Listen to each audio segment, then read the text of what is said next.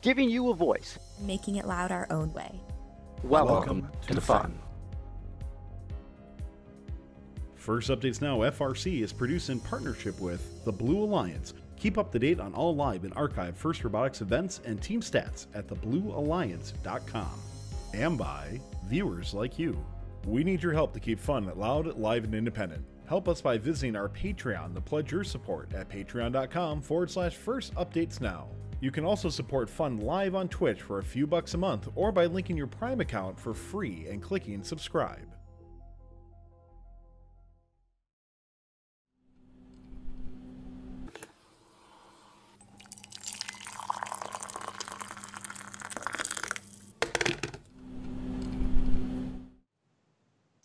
Hey everybody, and welcome to Roast and Robots. This is First Updates Now interview show where we get to take a step back, relax with some amazing people in the community over a delicious beverage and our favorite mugs.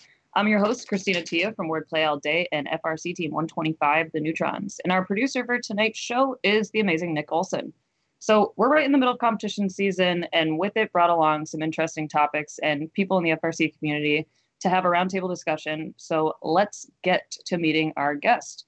So from Team 1323, Madtown Robotics and West Coast Products, coming off of a dominating win at the Central Valley Regional, it is the one and only RC. So welcome, RC. Hey guys, how's it going? Glad to have you on. And from the Ontario District, we have a recap host and mentor on FRC Team 5036, the Robo Devils. We have Sohaib. Hey everyone, how's it going? Thanks for being on our show. And rounding out our guest pool tonight, we have another great region recap host and FRC Team 6334 Illuminati alumni. We have Griffin. So welcome, Griffin. Hello. All right. So tonight's topic is going to be pretty awesome. But if you're watching live, we do have multiple giveaways tonight. So let's talk about it. We have a sweet t-shirt from our friends, FRC Team 829 Digital Goats, who just competed at the Indiana St. Joseph event and were semifinalists. So if your team is interested in giving away apparel on air, contact Tyler in the Discord. Everybody loves to give away sweet swag. So also from the amazing company Analog Devices, they're bringing to the table this ADIS 16470, which means nothing to me, but probably a lot to the rest of you. Next generation iSensor IMU board. This module is designed to be a lower cost, robust IMU for applications such as drone stability feedback and precise navigation for smart, I can't even pronounce that word right now, or even your robots. So don't forget that you need to update your Rio to the latest version to use any analog device boards, and make sure that you visit analog.com/first for user guides and to also check out their gyro board. So we'll be doing the drawing for these giveaways later on in the show, but if you would like to have a chance at winning, listen up. We're going to have a keyword that you'll need to type in later on, and to enter, you'll also need to be following the channel, so click that little follow button to stay up to date on First Updates Now shows. And if you would like to have 5 times the luck to win and to help support fun, please click the subscribe button. So you may even have free subscription through Amazon Prime, linked through Twitch. And don't forget that if you have any questions or comments that you would like to read on air, please tag at First Updates Now in chat, and we will do our best to get to them later in the show. So with that, let's get to it. So topic number 1, it's always a pretty hot topic this time of year, every year, and it seems to pop up on Chief Delphi. So we're 2 weeks into competition season, which is pretty insane, and teams are starting to hit their stride or get ready for their first event, which leads to some great saucy Chief Delphi threads and the wide range of opinions that come with them. So let's get into it. We've all seen that one team at one point or another and wondered, how did they do it? But once that thought comes to your mind, there's definitely a fork in the road that you can hit. Is it student built, mentor built, or perhaps some other avenue? So for you guys, when did you first experience an interaction with somebody or watched an interaction, between some people where somebody deemed a team mentor built or student built? And were you a mentor or a student when that happened? So it would have been 2014 for me, actually, in our rookie year. So when we showed up to a competition, it was actually us. We were shocked to see, hey, mentors can actually build the robots. We were under the impression that, hey, it's just the students. And I think it's part of that thread that's been on Chief Delphi. I think it was just started yesterday or the other day, where there's not enough promotion from FIRST showing that this is a mentor-based program. That's my opinion on it. But instead, teams are just sort of showing up at their first event and being like, "Oh, these guys are cheating because they have mentors touching the robot." It's a mentor-led program, and it's not really marketed super clear. So at our first event, we just saw mentors touching robots, and like, "Hey, what's going on over there?" Felt like they're cheating. Oh man. So were you a student when that happened? Yeah, I was a student. I was a grade 10 back then. Okay. I think for me it was 2007 Champs. I saw the poofs and I was like, damn, this thing's totally badass. Like, why don't we have this? So I was in the opposite boat. I was like, dude, why don't we have cool adults? So, but we got our butt kicked. I think we went 0-10, and then poofs won the division or close to winning the division. But we saw the same thing, and they were all just looked like clean, well done, and it didn't suck like ours. Oh man. And Griffin, what about you? I would say that it was 2017 for me at a district event, and what happened for me was that there was a team next to us in the pits, and like sort of the number one seed of the event came up and asked them, "Oh, we want to be in alliance with you, but the thing is, we want our drivers to drive your robot." And the thing is, that wasn't the kids asking, that was the mentor asking, and we were like, "What?" And we talked to the team that got asked that afterwards, and they were like, "Stupid mentor-built team," like thinking they owned the entire place. So I feel like it was a little bit credited, like given that they could have felt like that, but the mentor-built tag definitely was a little off. Because I know some of the kids on their team, and they're really good and really involved in that team. Yeah. I know for me, it was like, I was on a team in high school that, our mentors were awesome and they really supported us. But I feel like back in that day, which for me was like early 2000s, kind of like RC, like around 2007, like I don't feel like the like stigma that's attached to like mentor or student built was nearly as prominent as it is now. And I think a big part of that is, people being super active on Cheap Delphi, shows like this, Slack, Discord, all that stuff. So I think it's really kind of ramped up in the last few years. Now that we're kind of in this age of there's constant communication, there's, instant access to seeing what other teams are up to, like via Snapchat and stuff.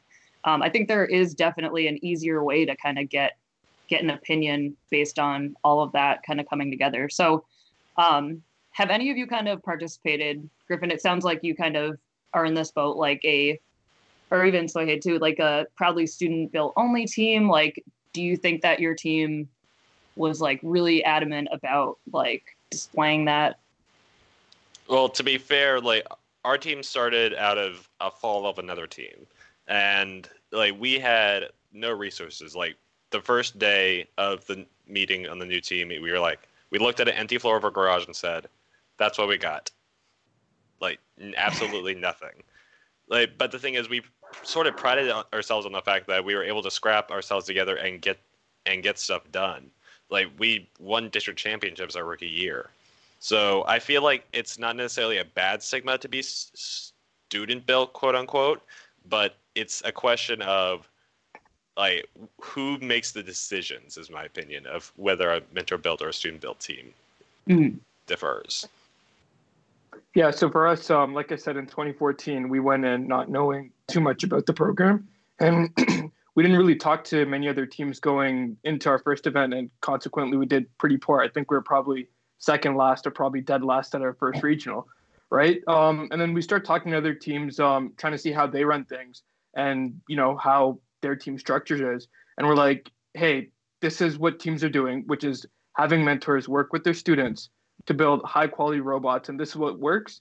And for our team, we want to emulate that success. So that's the path we went down. So we're always of the point that you can sort of run your team however you like, but it's always nice. And I almost, like, my personal opinion is if you're not having mentors involved teaching the kids, you're doing your kids a bit of an injustice, because this program is advertised on, students working with leading industry mentors to learn. Yeah, definitely. And I think RC, like, I feel like you could really touch on this. Like, you are obviously like a, industry specific kind of person, bringing a really unique kind of perspective to your students. Like, how do you feel about kind of that idea? Well, I tell my students all the time, like I'm hugely about winning, right? And I tell them, like, I have smart kids, I have kids that are not so smart. And the thing with them is, I tell them, I go, when we were students, we sucked, right? I hated going to an event and getting my butt kicked, right? And there was never an option for me to go, hey, RC senior, can you help me out real quick? So what my students have learned is, like, they initially hate the idea of, like, us helping them because they're like, man, my idea is not heard, whatever, whatever. And I kind of just break it down to them. I go, hey, at the end of the day, we're all winning, right? If we go out there and win a banner, who gets the trophies? We all get the trophies. It's a team sport like anything else. And you're not going to learn. And I think my next analogy is, like, he's like Master Chef, right? You don't look at Gordon Ramsay and go, oh, well, yeah, screw that guy, whatever, right? You want to learn from the best. And I tell him, I go, no offense, I'm probably one of the better mentors out there. If you bug me every day that I'm here, I'm going to teach you something, and you're going to get better and better and better. And then I have some kids who have poor attitude that don't learn anything. And then I have some kids who are like, RC, please yell at me. RC, please get on my case. Don't let me be lazy. Because the problem is, like, no offense, my kids are lazy, right? And then I have some really amazing kids, but they work their butts off. And in order to do it, they need somebody pushing them. So I push them every day they're in the shop. So I feel like with the mentor built thing, it's like the mentors really help because at a higher standard. With the kids, they don't know any better. So since they don't know any better, they just fall into whatever routine they have. So I think that's where I'll kind of leave it on my end. Oh, that's a clutch way to talk about it, especially like as somebody that teaches kids all the time. Like there's an accountability factor that is definitely lacking intuitively. So when they get it from somebody who's successful or that they see like has a skill set that they want, or they are like curious how you got it, like that's so much more powerful than, just pretty much anything else. Like they're not going to learn that in school. Right. And it's a lot of attitude too, because we get kids all the day. Because like we have our school has like 95% free lunches. So the kids don't see the benefit of education sometimes. They don't put the effort in, and they don't know any better, right? Nobody shows them like, hey, you got to come out every day, work your butt off. And I tell them at the Tom Brady excuse, I'm like, you may or may not like Tom Brady, but the dude works on his game every day, right? He watches film, he takes notes, he does the small things, right? And I tell the kids every day, I go, if you don't do the small things, how are you expecting to win, right? We're playing against the Poofs, these other guys, and we're good friends with them, but we got to put in work every single day. Don't take days off, etc. But the problem is the other kids don't push each other like that. So they need somebody in their life, and I do that role. The other mentors do that role, and a lot of our team, the students do a lot of the work. But if we don't have the mentors, we probably wouldn't be as good. Yeah, absolutely.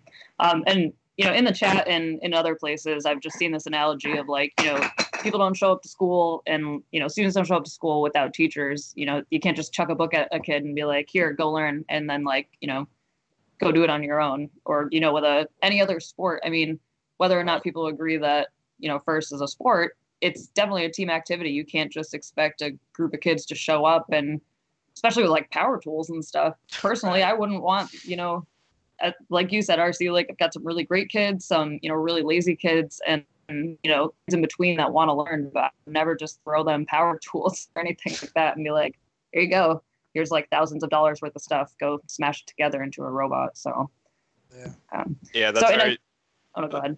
That's very similar to my team. Like the mentors are there to like, the students are making decisions, and they're like, okay, we want this on the robot. Then they go to the mentors, okay, how do I do this? How do I do that? What's the best way to do this? That's what we feel like the mentors are for. Yeah. And I think, so we have 3 district kind of viewpoints here between myself, Griffin, and Sohaid. And then we have RC, who's obviously in the regional model. But I think there's got to be some sort of varying, just like culture around that, where, in districts, you see, I think a wide variety of teams as well as in the regional model. But I think in districts, like the teams are so kind of like intimately close together because you see each other at least, twice a year or something. And I think the stigma that people kind of put on a team is lasting a bit longer because of that, whether or not, it's student built or mentor built. And like, how do you guys feel within your region, like this student versus mentor built is being viewed, or, how are people kind of throwing a label on different teams? I feel like for my region or my district, it's more or less like the teams that do really good, but are considered really good. But where it goes into the mentor build, it's where you start seeing a little bit more disconnect of the students with being interactive with other teams. Like, because There's teams in our area that have like really amazing robots and had a lot of involvement from the mentors, but they also have a lot of social skills and get really involved with other teams, like with talking to other teams about strategy, talking with other teams about just personal stuff and making friends. But oftentimes, if the team is good but detached socially in these competitions, then that tends to turn towards more the stigma of mentor built. Yeah, so for Ontario, I think just being from Canada altogether, we've always sort of been tight-knit, even before districts came here in 2017. But there's some teams that still will, and probably till the end of time will have that attitude of, oh, they're mentor built, they're cheating, and they'll never make district champs. So, you'll have teams like that, but you also have teams that, understand that, it's a mentor help program, and mentors are key in this program. And there's teams that are willing to learn from other teams. And then you'll still have your outliers that will always be like, oh, mentor built, we're only going to have our students touch a robot, which is fine. You can run your team however you want. Most people, though, just feel mentor involvement in some level of whatever you decide is key to do well. Maybe not district person, but I mean, I don't know. I don't really see it much. I mean, most of the time when someone talks to me, they want some help or something. So I'm just kind of like chilling or doing nothing or sleeping. So most of the time I'm relaxing, to be honest. I think my kids get the most. I think they hear like knockoff poofs or something. And I told my kids all the time, I go like, if you're gonna get comments like that, you gotta love it, because like the more hate, the better. Screw it. So I'm in the opposite boat, but I don't know. I don't really see it. I think the poofs get it the most, maybe. I don't know. I don't know if Citrus gets it at all, but we get it a little bit. But most of the time, I mean, I don't really see it as much because a lot of us California people know each other now. So it's not like North Cal plays with North Cal all the time and SoCal plays with SoCal. So I don't know the dynamic in SoCal, but in NorCal it's pretty relaxed. I don't really have much to add, I guess. California is just chilling. It's fine. Yeah, I'm just chilling. No heat there. Yeah. So one thing that I find pretty interesting with what you just said is like people will come and ask you for help is something that we've seen in our own district. Like the Neutrons host a lot of like workshops before kickoff, at kickoff, and then like shortly after. And we see the same kind of pool of teams come in, but we get this, set of teams that during the competition season will be like, oh man, like how'd you guys do that?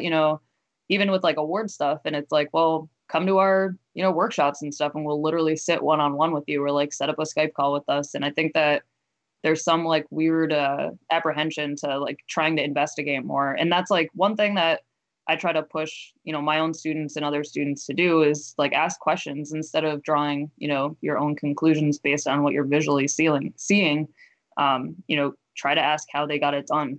In the New England district, I'm sure you've all heard of it. We had this great team award a few years back called the White Glove Award. And it was literally like the, judge a book by its cover award, which as somebody that was running an event, it was kind of crappy because, I had all these flyers hanging up around my event that were like, oh, vote for the White Glove Award, vote for the White Glove Award. And I had no idea like what was going on. And one of like, what is this thing? And one of my students was like, yeah, somebody came up to us and was like, you guys would never win this. Like your mentors touch your robot, your mentors build your robot. And I was like, what is this crap? So like, that's just taking it to another level, in my opinion, like just, labeling and like putting crazy stigmas on it. But like, does anybody else have any of that like craziness going on in their region? Because luckily it's since dissolved, but it's all the East Coast dudes, man. Cali doesn't mess with that. There's a weird, there's a term that I've sort of heard floating around. Like, I think it's died out recently, but there's a term sponsor built, which is where it's a team that their robot is like completely laser cutted, like CNC powder coated, and they feel like it was a company that made that robot. And crap, like, dude, my kids would love that, dude. My kids would be stoked about that. They'd be like, work done for free? Whew. Amazing. Yes, well that's the thing. Like then there's like other teams like mine that feel like that they put their blood, sweat, and tears into everything, and they did it more like trial and error type building, to where it was not like they didn't have the access to like CAD resources, like SolidWorks or all that, and they just had to like draw it pen and paper and then like cut cut Lexan by hand, cut aluminum by hand, and then like put everything together. If it didn't work, take it apart and do something else. Yeah, that's always like a thought that crossed my mind during build season. Like I remember as a high school student, like seeing some of the teams that got like a box of nice like cut sheet metal and stuff and would put it together. That's like, I mean, looking at it from a more objective standpoint, like that's a resource problem. Like there are some teams that will just never have access to that. But I think that there's a lot of teams that are now opening their doors, like when they do have access to those resources and providing it to other people. But I mean, yeah, it's the idea of like sponsor built is entirely another kind of level to this whole mentor built thing. I know that like, you know, if a company is going to be sponsoring a team to a certain extent, like they obviously want them to be working and operating at the best level possible. I'd love to like, you know, hear from students that are working with like IFI and stuff. So I know we had on one of Adrian Emerson's students last year, whose name is totally slipping my mind, but Madison. So Madison had a internship with IFI, and like, so she got to not only like see, you know, IFI work with her to machine parts for a robot, but, you know, then she went to go and work with them and kind of learn more about that process. So it's cool to see the reciprocity of like, okay, we're going to do this for your team, but then we're also going to bring you in and do this for you. Does anybody like, I mean, obviously RC, you guys are pretty hooked up with West Coast product stuff, but do any of you have any other like pretty heavy connections with your sponsors and having them like do a substantial amount for you and your team besides kind of like paying for stuff? To be honest, like we would, like honestly, the kids would love it, right? If parts were at our door, they'd be the most stoked at anybody else out there. But right now, they got to make every single shaft, so the school hooks up with like a decent amount of money per year. So right now we have like a Haas mill, a 5x10 router, like 4 or 5 lathes, a couple more mills, and we're getting a brand new school with like a bunch of new equipment. So right now it's like the kids can make whatever they want whenever they want. So they're very lucky. Before, I think the only sponsor we have is like a laser sponsor that does some of our gear cutting for us when we need it. That's about it. We're in the opposite boat. We're like loaded on machining and tooling. So we just kind of goof around. It's a pretty good problem to have. Yeah, definitely.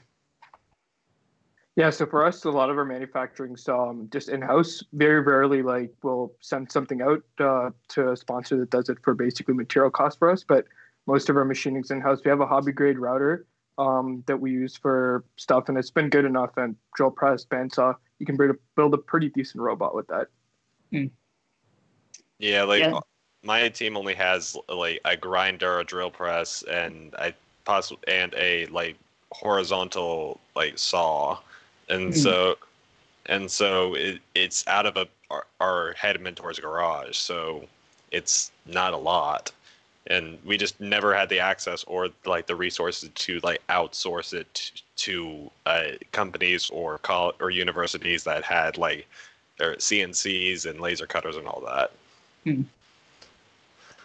Yeah, and we saw, I mean, on premiere night, we saw a team from like South Africa that was working, you know, basically out of somebody's house. So it's pretty crazy to see that, you know, regardless of, you know, if you're working out of somebody's garage or you're, you know, you have access to, you know, sponsors that are able to go and do all that machining for you. It's pretty crazy to see everybody kind of compete on the same field and at least get an experience out of it that they wouldn't otherwise be able to get, you know, at school. A lot of the comments that we're getting in chat that Tyler is sharing with me right now are all pretty like pro, not necessarily like mentor build, but mentor support. You know, on our team, our philosophy is, you know, we're trying to give our students the best experience possible and giving them skills that they definitely wouldn't access in Boston. Boston Public Schools, I think only one of them out of all of our students has some access to like wood shop or metal classes. Like I was lucky enough in middle school, like I did shop class and it was awesome. Like I kicked ass. I went and did the spot welding so nobody else wanted to and all that stuff. But, you know, none of our kids like have that really at their schools except for Brookline, which is a more affluent community. So I know for us, it's like we really push, okay, like here's this thing that you otherwise wouldn't know anything about. Like how much you want to learn about it. We're going to push you as far as you can possibly go before you reach college.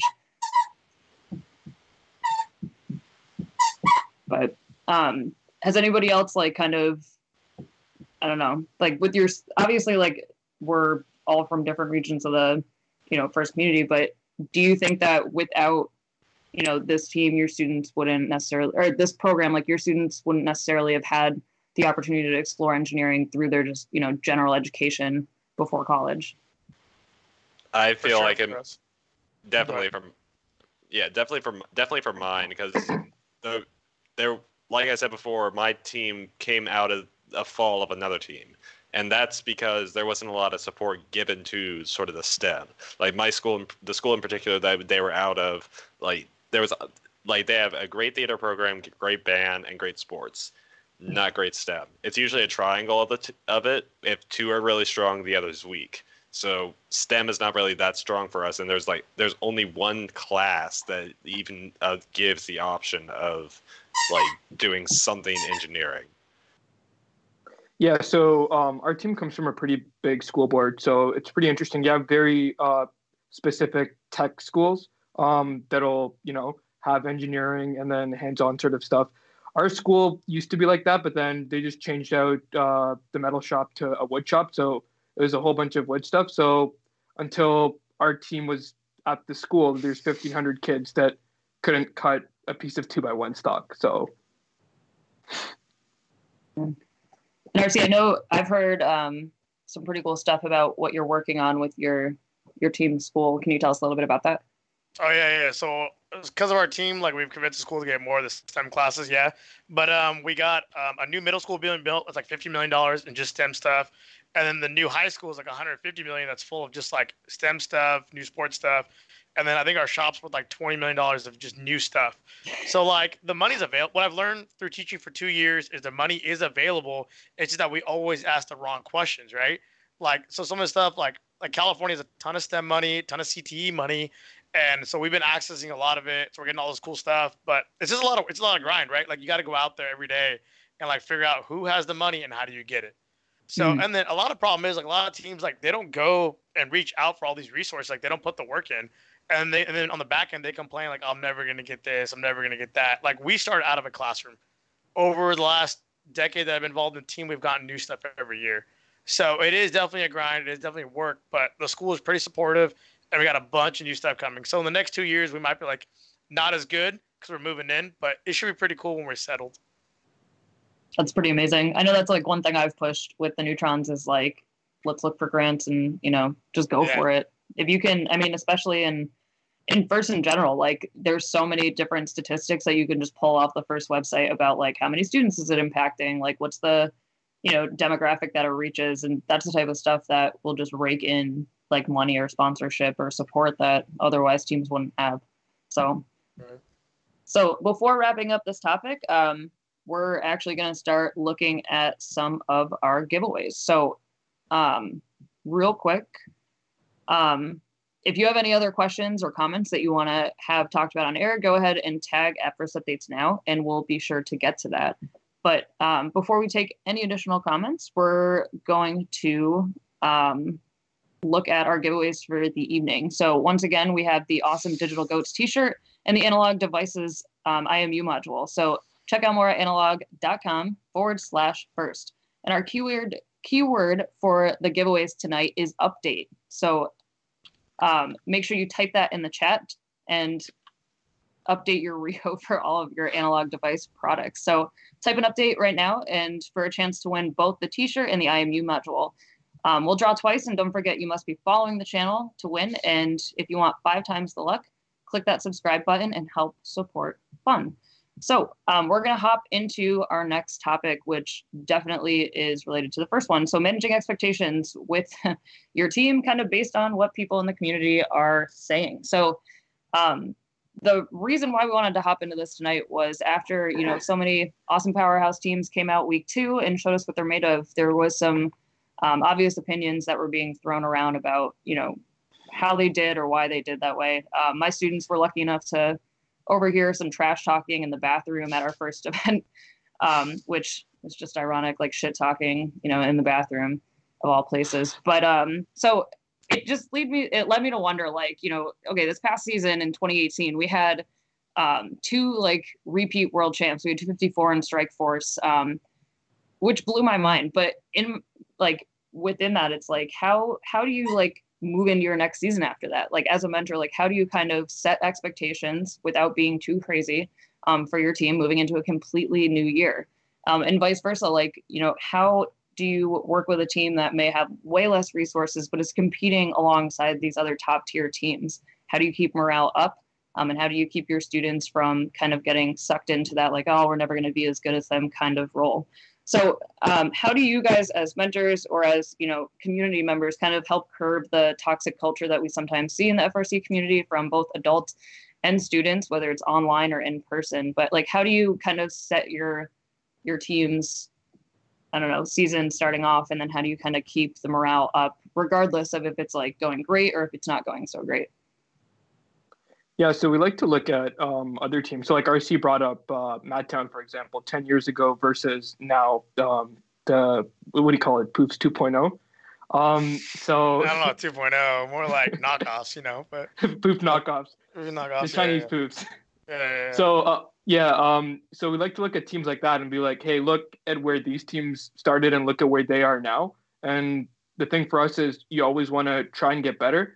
And one of the biggest things for, I feel, a lot of teams in sort of the situation we're in is you can build a pretty good robot if you don't try to do too much, right? So yeah, we'll make trade-offs at the beginning of the year. We'll be like, hey, this is not what we're going to do. This is what we're going to do, and we're going to try and be the best at it and try and keep iterating that, getting better and better throughout the season. And, every year just learning from your lessons and getting better.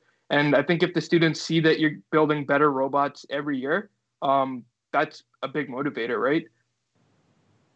Yeah, I definitely have to agree. Like my team's philosophy always at the beginning of the year is recognize, okay, we can either do a bot that can do everything but will be average at everything, or choose to sacrifice one thing in the game and then be really great at the other thing.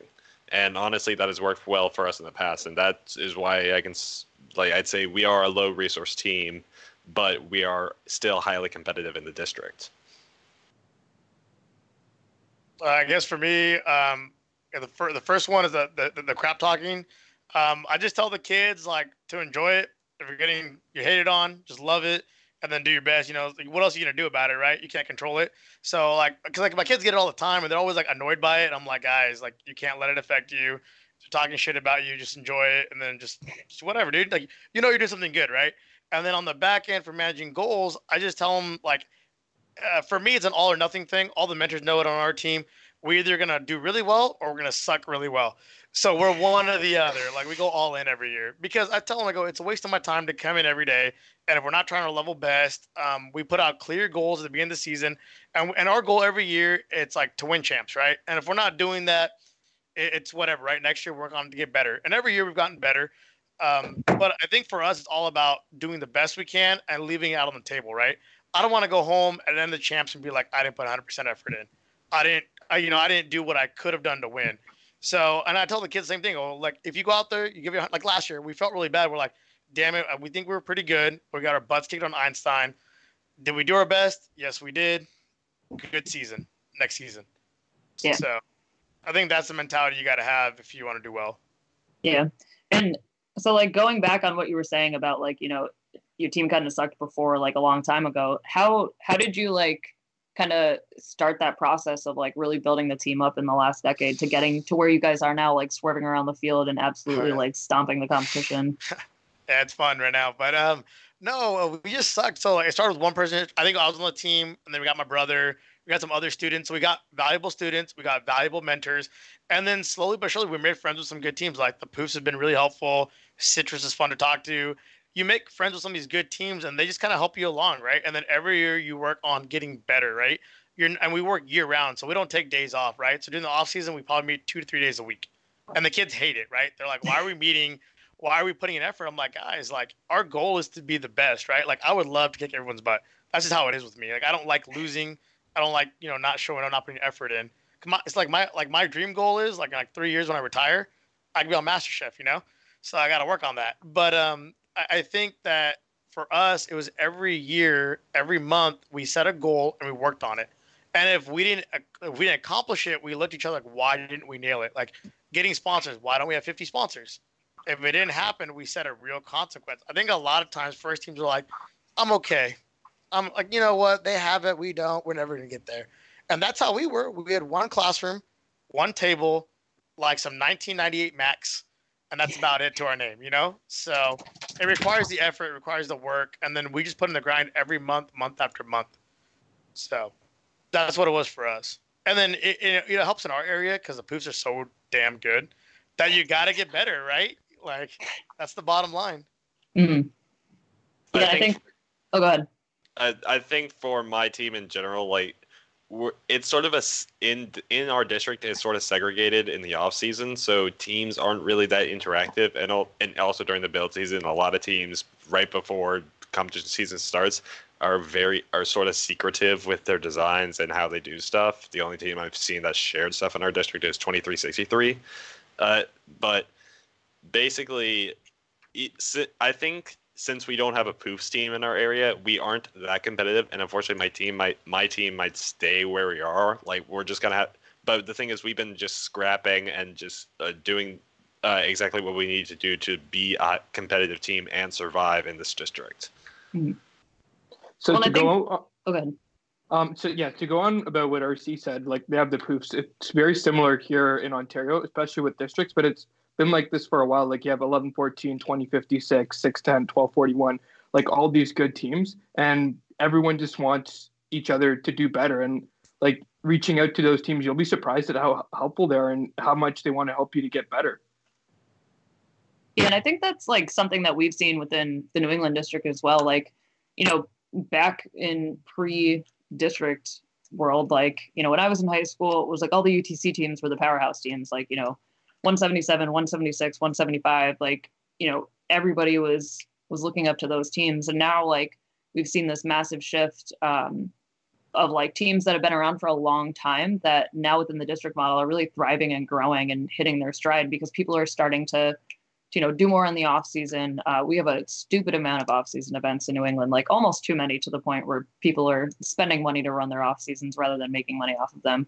But it's at least opening up this door for students and like mentors to have more opportunities to like extend their season and get their kids more motivated and, try weird new things to kind of push their own skills. And, as much as there is definitely like, trash talking of like, oh, that team is like, too good to have students be building it or whatever, like people are starting to see the inner workings of how things go on within, our own district and our own teams.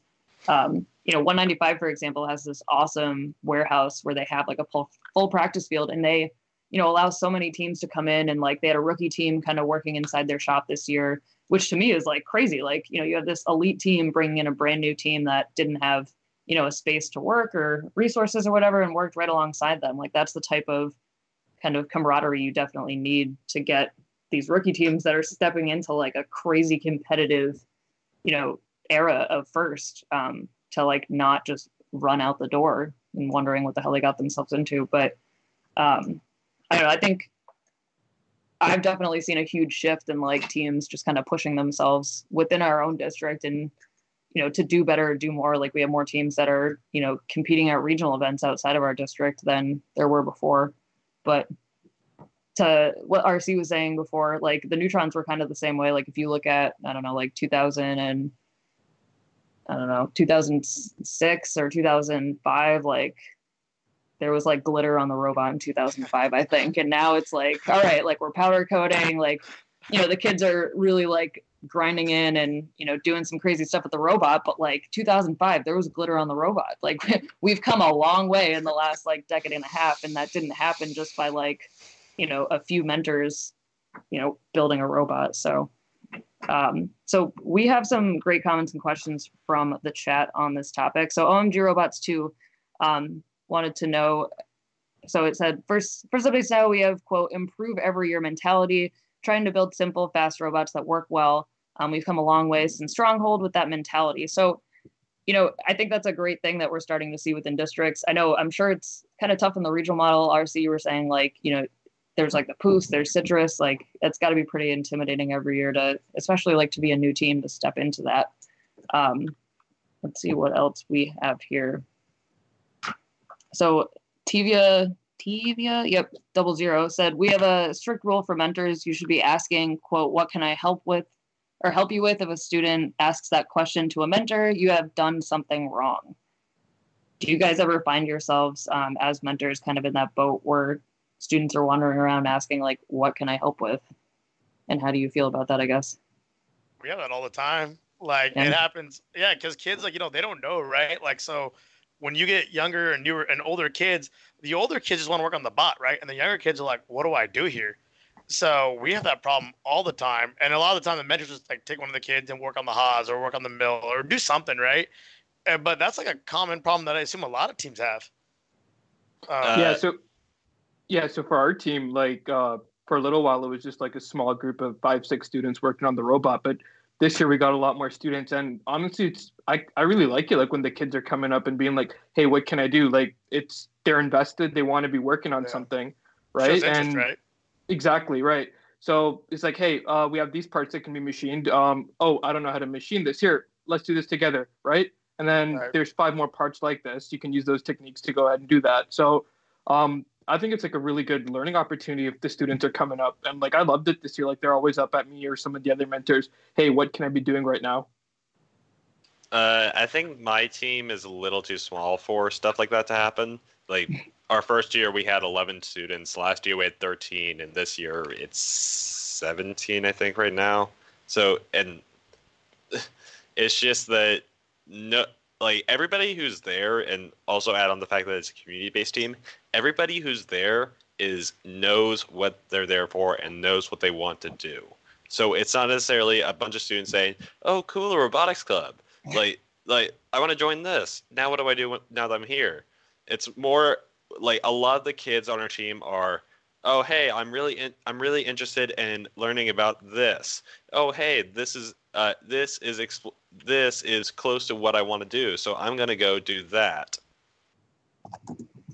Yeah, and I think like that number that you have of students is like the perfect number for never having a student have to say, like, what can I be doing? But there is definitely that like tricky scenario where it's like, okay, you have this new group of students. They don't necessarily like have the intuition to like just keep pushing and pushing and pushing without, having to ask, okay, what do we do next? Or what else can I do? And I think any team hits that point in the season where too many hands like on the robot isn't necessarily like being helpful. Back to the whole Gordon Ramsay thing, like too many chefs in the kitchen isn't necessarily the way to do it.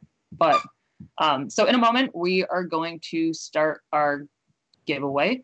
Let's see. So if you haven't already, please type update in the chat to be eligible to win. And if you want 5 times the chance, make sure you are subscribing. So Nick, are you doing our drawing for our giveaways tonight? Awesome. So Tyler is going in and getting those winners. So right now, type in update if you want a last minute chance to win these. So we're giving away the 829 Digital Goats t-shirt. That looks pretty awesome. Does it have a rocket ship on it this year? Yep. It's a goat and a rocket ship. It's pretty dope. All right. And we have the winner for that. It is Fun FTC Nathan. So go ahead and throw all those rigged emojis or emoticons, whatever they're called. I think FTC Nathan is obviously one of our subscribers. So way to go, Nathan. Enjoyed that awesome t-shirt. I'm kind of jealous. I want to go in a rocket ship t-shirt. All right. And our second giveaway for tonight is that awesome Analog Devices IMU module. And our winner for that will be posted in a moment. And the winner is Connor Master 1018. So congratulations to them and enjoy that. Make sure that you contact Tyler with your mailing information, how you can get or how we can get all of those awesome giveaways to you. Remember, when we mail things to you, we need your first name, last name, your actual mailing address, the number that you live at, along with the street, the city, state, province, whatever else we need to send it to. Some people forget that. So add those rigged emotes in chat. We clearly rig all the giveaways for those 2 winners. But yeah, so if you have any other questions real quick before we wrap things up before top 25, go ahead and throw them into chat. But so before we wrap things up, where are you guys competing next? Or, what is the next step for you now that we're entering week 3 of competition season, which is pretty crazy? For me, it's Sacramento, week 4. Nice. So we're competing We're competing next week at the Ryerson District event. Awesome. My team is competing this weekend at the Portsmouth event. So Nice. And Neutrons will be up in beautiful Utica, New York this coming weekend with a lot of other teams from all over the place, like Nemesis, 195, Shaker, and I'm excited to see that crazy Stipole suction cup in person. I'm excited to see if it's as crazy as it was on the reveal video. So do you guys have any other like exciting updates about your team or anything you want to plug real quick before we wrap things up for tonight? yeah, for my team in particular, like they had designed a pneumatic piston system for the climb, but unfortunately, like that when they got to their first event, it wasn't that good. So they decided for their out of bag time, or at least they would have a new rack and pinion design climber at the ready, and like would put it on. And I recently got a video this afternoon that showed a functional climber. That's always exciting because I know that we're hoping for that this weekend. So hey, what about you guys? Anything new and exciting before you head to Ryerson? Yeah, I just want to give a big shout out to my kids. Things didn't quite work out how we wanted them to at Durham, and they know that sometimes things aren't exactly in your control, and they're super excited to compete. So huge shout out to them for actually just taking it on the chin and moving on. So it should be a good showing at Ryerson. Awesome. And RC, what about you guys? Anything exciting happening with Madtown before Sacramento, or anything pretty epic with West Coast products? Nah, I think we're just losing weight because we're too fat right now. We got the ground check. And then, hopefully go win. The kids know. We want to go out there and win. That's about it. Mm-hmm. And, nothing else. Oh, yeah, and the robot name this year is 1323+++, for everybody wondering. So, that's about it. And who comes up with the name for the robot every year? Is it the kids? Yeah, I don't know. We just bullshit around. But something, Yeah, that's the way to do it. Yeah. So thanks to everybody for joining us tonight. It was pretty awesome to have so many different people on Roast and Robots tonight. Thank you for everyone who's helping make this show possible, especially to our awesome guests who came on tonight, RC, Sohaib, and Griffin. So thanks for joining us. And fun fans, we rely on you to keep fun going. So please consider subscribing or donating bits, pledging your support on our Patreon. And the most important thing that you can do is let others know about fun and shows like Roast and Robots and click the follow button. So we also have a Discord where you can join 1,300 other people and talk after the show. And don't forget to check us out on Facebook, Instagram, Twitter, and the occasional Snapchat takeover under First Updates Now. So on behalf of myself and our producer, Nick, I would like to thank you guys for tuning in tonight, and to all of our moderators in chat. And if you're watching, stay tuned for the FRC Top 25 that will be coming on right after this show at 9 o'clock Eastern time. So we'll see you next time on Roast and Robots, and talk to you then. See you later, guys. Bye. Bye.